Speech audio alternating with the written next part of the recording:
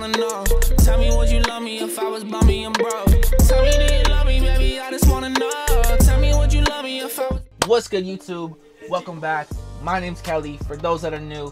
And today, I'm gonna show you guys how to group your hooks and your vocals, how to group your vocals and make hooks out of the groups. I'm gonna show you how to group your vocals on Adobe Audition to make hooks, to help you make hooks. But the reason I'm doing this video is because I've mixed a lot of people's vocals before, and a lot of people will record their hook multiple times. And it's not just because they're trying to do it differently on different parts of the course. They just didn't think of copying it and pasting it. But you don't gotta do that. You can just record your vocals, group your vocals together, your ad-libs, whatever, your background vocals, and copy them and paste them to your other part of the course. So let's go ahead and get into it. Make sure to give this video a thumbs up if you guys enjoyed it. And let's go ahead and open Adobe Audition. Boom! I guess we gotta record some vocals because I don't really have any effects to play with today. We're just grouping vocals and copying and pasting them. It's a pretty simple, boring video, but I'm gonna try to make it entertaining and just drop some bars on this awesome 50 Cent sample beat. It's pretty awesome. The producer sampled 21 Questions by 50 Cent and it sounds pretty cool. So I figured I'll do something with it for this video. That's the entertaining part of the video. And then we have some educational parts of the video as well. 21 questions. Tell me, do you love me, baby? I just wanna know.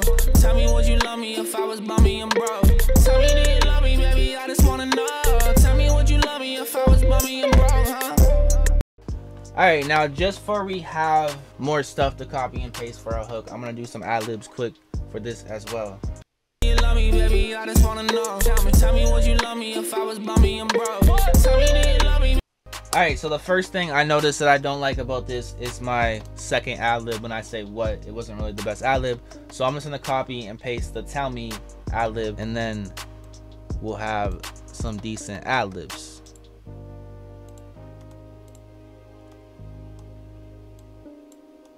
Now this is pretty simple. All we're gonna do here, first we gotta copy and paste this part of the chorus.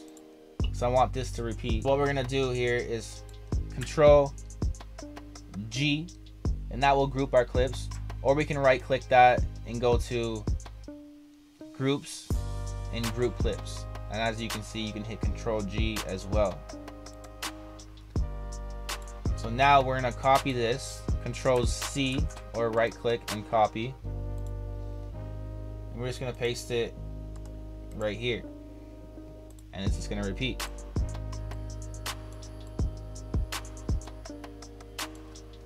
So we gotta listen back, make sure it's on point.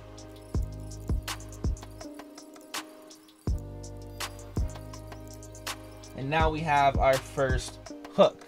And what we're gonna do here is copy and paste this 2 times. So again, we're gonna highlight all of our clips, Control G to group them, copy this, and if you look at the beat, you will see we have a thicker portion of the beat and we have a thinner portion of the beat. Each part that's thick, that will be the chorus. Now I'm just gonna trim off this beginning quick.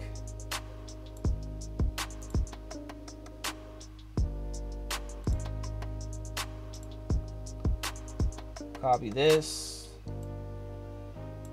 place it here, and then place it here. And all we gotta do is just line up these clips.